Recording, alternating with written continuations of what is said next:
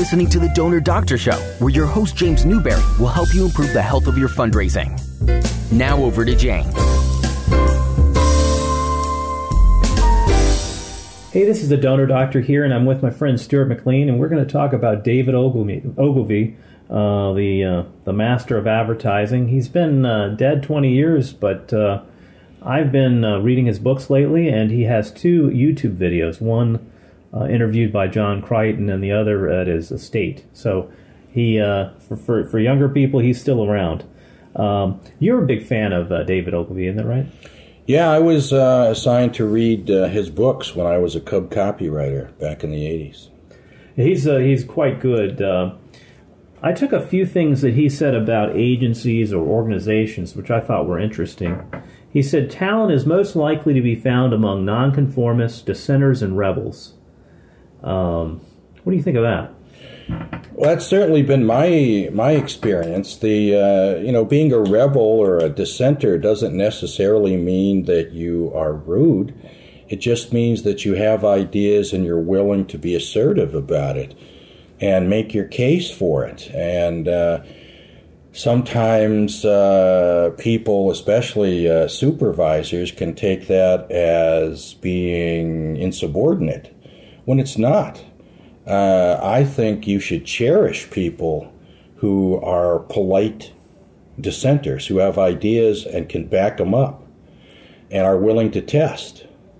Yeah, I think there's a lot of conformity out there, and I kind of understand it. I have a friend who runs these laser tag stores, and if you have with a lot of young employees, you want conformity. You want people following the rules, obviously. But for an advertising agency or any kind of creative thing, you really want people who are thinking differently, kind of adding to the mix. It's not enough just to follow a formula. You really need people out there innovating. And I think you want to create that. And some of the things he said was, he said, are you having fun? He said fun agencies are more creative and successful. Would you agree with that? Absolutely. If you're having fun, it means you're comfortable, you're relaxed, and you feel free to be yourself. Right.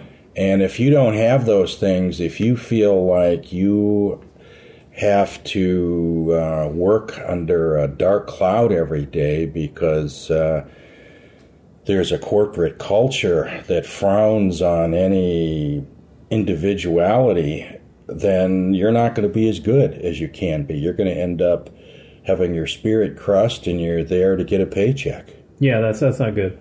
He used an example in two of the YouTube videos of the Russian dolls, and how they get smaller and smaller until they're the matryoshkas. Yeah, and he said that if you have a boss that is confident and would hire somebody who's maybe better than them or has the potential, you have an agency of giants. But if you have one that sometimes people prefer people who are more compliant but maybe less talented. And then he said you have an agency of midgets. So I thought that was an interesting an example. He used in both, so something he thought was important. One thing that I found interesting, because most agencies, they have a copywriter and then an AE, separate functions. But he actually thought there was something to be desired in being a generalist, somebody who had both functions. What are your thoughts on that? Well, a lot of agencies like to divide things that way. I'm not really sure why. Maybe they think that one doesn't go very well with the other. I don't know. But I've certainly preferred to do both. In fact, the reason I left my first agency job was because they shuttered me away to write copy, and they didn't want to hear from me until the copy was done, and then we'd all go home for the weekend, and then Monday'd roll around and I'd get another assignment, and I didn't have any input on the assignment, and sometimes I got copywriting jobs that weren't well thought out, and the account executive was just afraid to say no to the client. Right. Because the client thought such and such was a good idea. Right. And the account executive probably doesn't know what will work in the mail or not, as well as the copywriter. That's true. The copywriter's really the one with their fingers on the pulse. Right. And I really think that the concept and the copy is the tougher of the two jobs. I do think that there's a lot to be said for somebody who is good with people. Oh, absolutely. And clients want to know that you care about them. And, it goes beyond the work. They want to know that you are enthused about what they do and that you like working with them personally. And I think if that comes through and you're the copywriter and the account executive, it really makes to cement a strong, loyal relationship. He also said he believes in new blood. Some agencies like to promote from within. They just like to hire their own people, train them, maybe out of college or something. Other people try to get people a little older, maybe, different experiences. What are your thoughts on that? Well, I think both can work. It really depends on the people. Right. If you've got the kind of person that I like to work with, and I call them a student. They're a lifelong student of their occupation. They want to go hear speakers. They want to read new books on their own time. They want to share their work and get together with the others in the office, even if it's just for a long lunch in the conference room, and say, hey, did you see this? I just tested it, and it did 18% better than the same version, but it didn't have this headline. Yeah. And, those kinds of people are continually, they're transfusions, if you will, to use that analogy of new blood. So you can be there a long time. It really just depends on your attitude. I would agree with that. I've learned a lot by, I think I would be more inclined to get people that are experienced, maybe different kinds of experience. One of the guys I worked with we both worked with was Craig Capp, and he had an advertising background, and he was very interesting. He had a different perspective. And I think sometimes even people who came from maybe a different creative agency or something different, they just look at the world differently. They may have had something different. And I think a lot of agencies, they just, when they hire from within, they don't realize that the groupthink that goes on. I go to these DMAWs every year. And this one agency was very clever in their scientific, their statistical modeling and all that stuff. But they just didn't understand some basic concept that somebody maybe from a different agency would get. And I think it's helpful to have a divergent views for an agency. Well, I remember Craig Capp. He taught me something. I was reading his pieces and I was studying them. I wasn't just reading them. And I thought about it, and I went over to his office and I said, Craig, reading your direct mail is like reading an advertising newspaper space ad. Yeah. And he looked up at me and he said, thank you. That's very good. He had pictures with captions interspaced within his letter. Always should have a caption on the picture photo. He was big on that. I had never done that before. Oh, really? I'd never had it in the body. Ogilvy says that's a big thing to do. Well, Craig taught me, so thank you, Craig. Okay, well, the one last piece of advice, he says, don't fritter away time in committee. And I know you understand that. You really can't write copy in committee. What a waste of time. Yeah, a lot of people waste time in committee. And I sometimes think, God bless them. Right. I sometimes think supervisors like to have meetings because it gives them satisfaction that they're supervising people. Right. They've got all they're the mother duck, and they lead everybody into the conference room, and everybody sits down at the table, and they're at the head, and they feel like a leader because they're supervising a meeting. Right. What a waste of time. Well, anyway, here are some of his others. Of course, David Ogilvy was a direct response guy, and he preferred it to like general advertising because it's more measurable. And his criticism of TV advertising and a lot of general advertising was too interested in winning awards. And he said TV ads put an emphasis on entertainment over selling.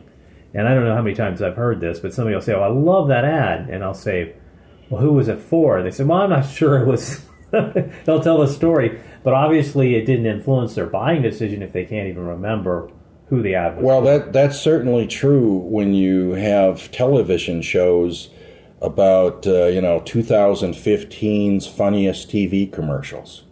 Yes. It's about entertainment. It's not about selling the product. Right. Now, there's been a recent commercial on that I remember who the advertiser is. And so I thought it was entertaining, but a good commercial because I got the commercial message. Right. And that's the current ones with Tarzan and Jane swinging through the trees.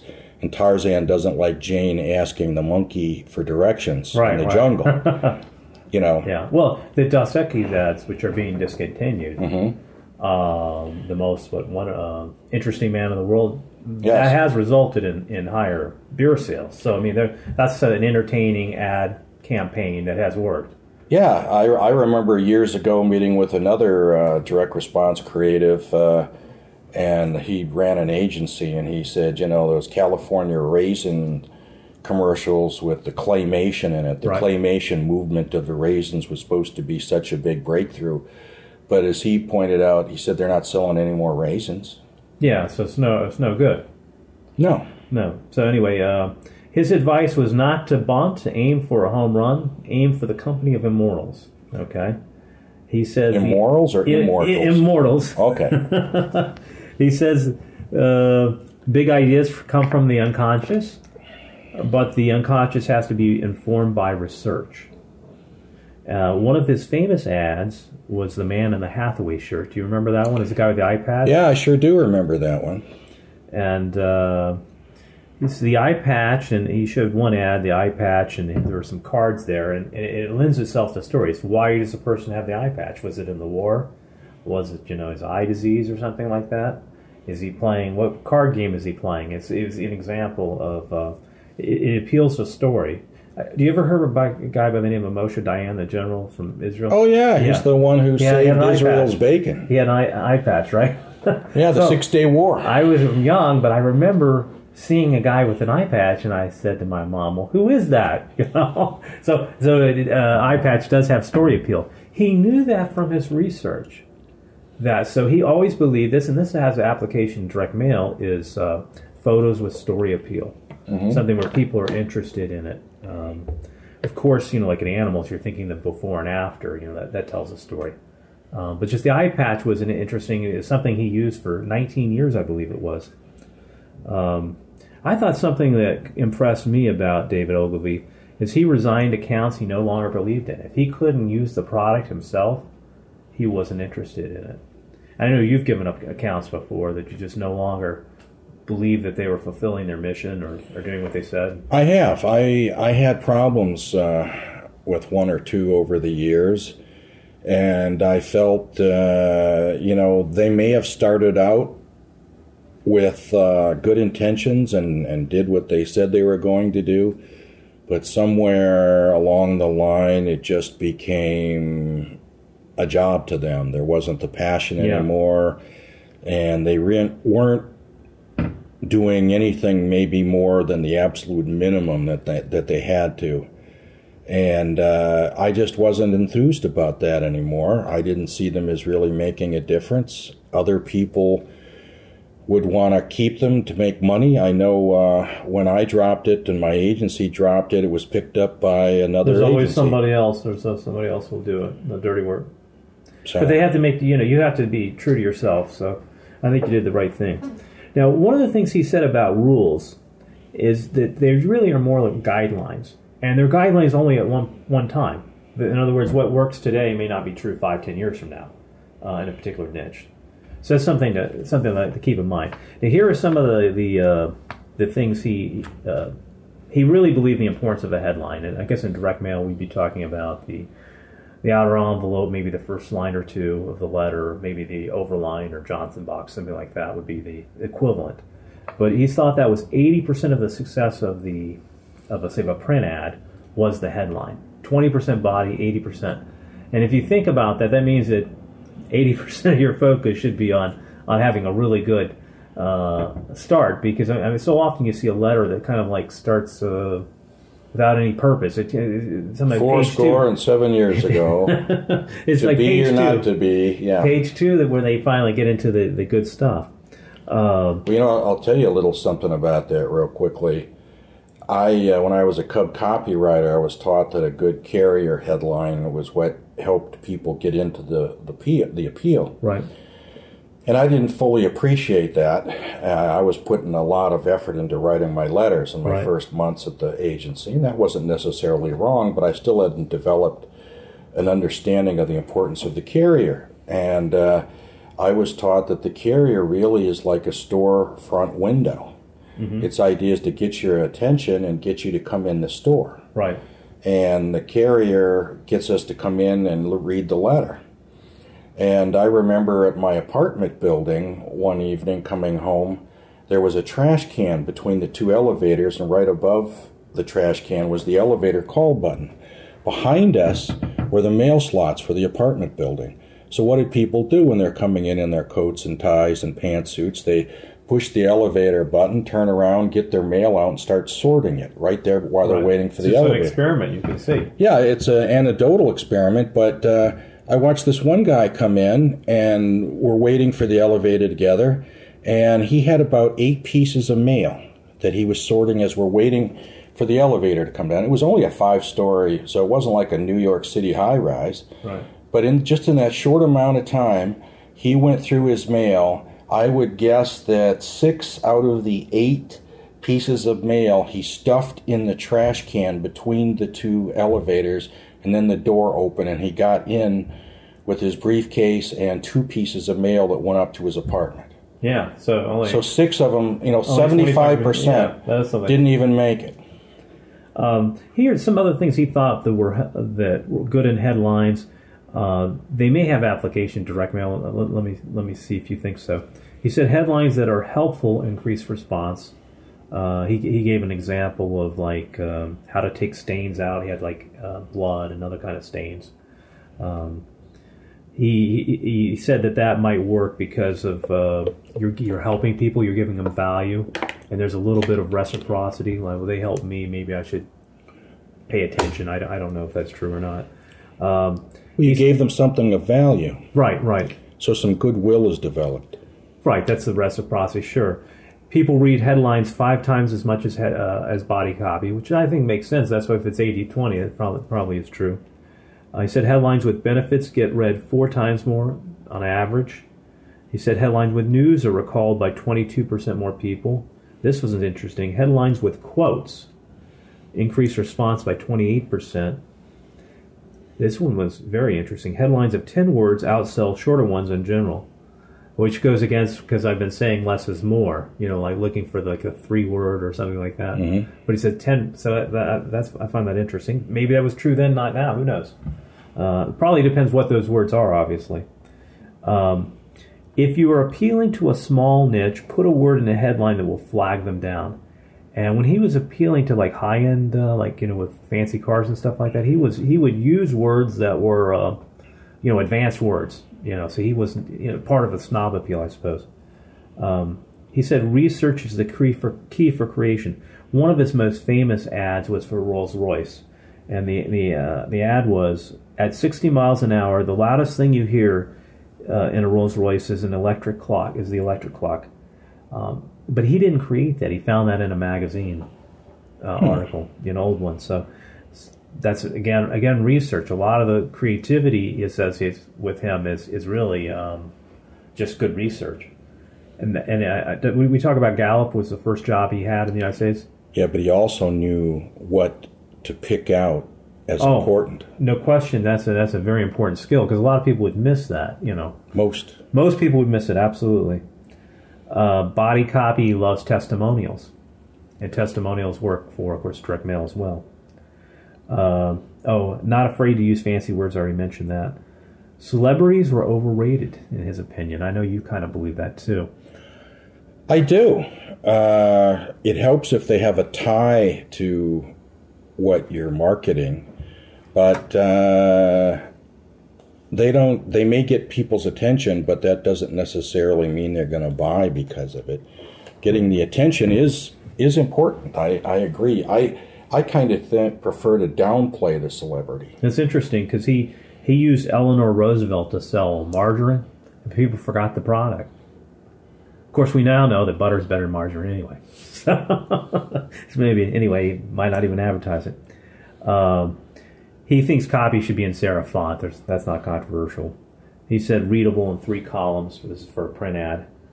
Photos should have captions. He was a big believer in that. And he hates reverse type. That's generally what most people believe. And he says the last thing, he thinks to make a print ad to look like an editorial. I think they call them advertorials. Yes. That increases the amount that's going to be read. Absolutely. He likes guarantees. Now, we don't do that a lot in direct mail, but it's something to consider, guarantees, to do more of them. I've never seen somebody do, if we don't get this. Have you ever seen that in direct mail? Oh. Fundraising? Fundraising. Oh, in fundraising? I haven't seen, yes, other commercial direct mail, for sure. No. I don't know. I was just wondering if... you can't really say, I guarantee we're going to defeat such and such a candidate, Well, if you don't like the leather jacket we send, money back. You don't like, if that was a premium or, a hat or something. If you don't like this, or if you're unhappy with the job we're doing, it's not impossible that you could have this. And I think you'd be fine. You're not going to have very many people complain. But it's something to consider. I've never seen it done, so it'd be new. And again, he was a great researcher more than an actual creator of advertising. That's where he considered his strength. And I think it stems from his background. A little bit about his background that's interesting is he went to Oxford, but kind of flunked out. He got a scholarship there. He's Scottish, but he was raised in London. He sold stoves door to door in Scotland. That has to be a tough job, a real high end one. He worked at a fancy French restaurant. Had a very interesting life, and I think that all that stuff probably helped him. Now, he also did some charitable work. World Wildlife Fund was one charity, and another was the United Negro College Fund. And I have printed out the letter, and I'd like to read it and get your comments, because even though it did raise $26,000 just from people on a train, which is around $150,000 today, maybe a little bit more. I think there's some flaws in it. I think you'll probably agree with me. Again, it's the United Negro College Fund, June 24, 1968. So this is right around the riots. King had been assassinated. Bobby Kennedy also. On the right are all the famous people that I even recognize it this many years later. From David Ogilvy to commuters. When this train emerges from the tunnel at 108th Street this evening, look out of the window. You may see some of the 1,125 boys and girls from New York ghettos who are now on vacation from our Negro colleges. At least you will see some of those homes from which they come. They are high-risk students with high potential. Your own college won't take them because they cannot qualify for admission. In the New England colleges, there are now 300,000 students. How many of them do you guess are black? About 2,000, 2/3 of 1%. Words fail me. If you are like most of the commuters on this train, you are a college graduate, and you have supported your college faithfully over the years. After dinner tonight, will you do something imaginative? Will you write a check for a group of colleges whose alumni, through no fault of their own, are simply unable to carry the whole load of supporting their alma mater? I refer, of course, to Morehouse, Fisk, and Tuskegee, and the other 33 other predominantly Negro colleges which belong to the United Negro College Fund. About 40,000 students, most of them Negro, are now enrolled in these colleges. Their graduates include 85% of all Negro doctors and most of the leaders of the Negro community. The vast majority of them have very small income compared with yours. Last year, 50 predominantly white colleges received $416 million in gifts. For our 36 Negro colleges, we are trying to raise $6.5 million this year. Will you help? Without quality of education, there can never be equality of opportunity. This is the heart of the country's most urgent problem. Will you help? I dare to suggest that you send our fund a percentage of the amount you are giving to your own college. 10%, 50%, you be the judge. Don't reduce your gift to, this in parentheses, to your own college. Simply give our fund something on top. Here are the guts of the situation. The doors of the UNCF colleges are open to all, regardless of race, creed, and national origin. They are not segregated, nor are they educating their students for a segregated world. Their faculties and boards are integrated, and the number of white students is growing every year. 2. Our average cost of tuition, books, room, and board is $1,375. This compared with $2,400 at a predominantly white college. This is obviously dated. Yes. Because even 7 times that, it's way more than that. 3 out of 4 of our students are working their way through our colleges. On top of that, our colleges give financial assistance to more than half of their students. A great many more need it. UNCF is the largest fund drive devoted to the Negro cause. Many people feel it is also the most constructive. Then there's some quote from some guy. Please decide now what percentage of your gift to your own college you wish to send to UNCF and mail it in the envelope I have enclosed. Perhaps you will then sleep a little better during the long, hot summer. Yours sincerely, David Ogilvy, Chairman. P.S. A gift of stock would be equally valuable. And, it's an excellent letter. Obviously, it did well. It made $26,000 from people who had never given before, primarily just people on a train. But I had some criticisms, and let's see what you think of my criticism. The letter doesn't identify David Ogilvy. I imagine most people know in New York, but not everybody's in the advertising field. There are other businesses. It assumed it never tells his story. I mean, he is a very interesting person. He's an immigrant. He went to Oxford. He didn't graduate. He went 2 years, but that would be kind of a humorous. It would be interesting. Mm-hmm. He never shares his story. He doesn't even identify him as Ogilvy and May. They're advertising. So it assumes 100% name recognition, which is usually a mistake, even with on a commuter train like this. It doesn't have a reasonable ask for money. It's fine to say we need to raise $6.5 million, but you need to break it down. Maybe say your $30 could buy the books for a student for a semester, that kind of thing. It doesn't break it down. The PS on stocks is too forward. Just starting relationship really with these people. On their first mailing, you're not really expecting for the huge donation. It kind of reminds me of a story my son told me about this girl he'd been dating, and I was asking how she was doing. Oh, she dated this guy on a football team when we were watching the football game. And she broke up with him because after the first week, he wanted her to meet the parents. Apparently, this is too fast, turn off, Because like week 2, you're going to get engaged. Week 3, you're going to get married. It's too much to ask for stocks on the first. What you try to do is get a donation and then upgrade them over time. So I think the PS is poor. It's too tacked on at the end. Yeah, it's a poor PS. There's just it's really bad. It doesn't have a match or deadline or any of these kind of techniques that we know work.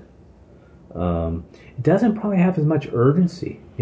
We've raised $4 million of that $6.5 million, but there's been a downturn. We need it now more than ever with all the problems going on. It doesn't flatter the prospective donor enough. It has a little bit, it assumes you're a college graduate and you're donating to all these things. But for instance, it starts off with commuter, which is a kind of a impersonal salutation. I know you've used things like community leader or something of this sort. Yeah. Do you have any other criticisms of this? I mean, it was a successful thing. And who might have criticized David Ogilvy? But he doesn't write direct mail fundraising letters a lot. So no, that was what I would expect an advertising man to come up with. It's what it shows. It shows a real good understanding of storytelling, but not some of the smaller tricks of the trade that a direct mail copywriter would know. Yeah, I think all of your criticisms are valid. Even just some small things like, I don't recall when that was given out on the train. But, it was in the summer of '68. Oh, that's even better, because then you say, the fall semester is almost upon us. Yes, June 24, 1968.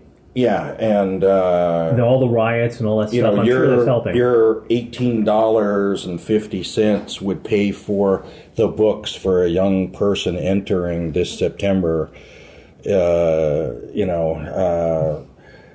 Something like that would certainly fit and wouldn't take up that much more copy space in his 2-page letter. Yeah, it's just a 2-page letter. I had a client recently said 2-page was too long. So one thing else David Ogilvy said is longer copy outsells shorter copy, which is not controversial in the business, but I thought it was interesting. Well, anyway, Stuart, I appreciate you spending time. He's David Ogilvy, great guy to read his books, YouTube videos. If you'd like to contact me or maybe text me, tell me what you agree with me or don't agree with me. My number is 240-477-3999. Again, it's the Donor Doctor signing out. Till next time. Bye.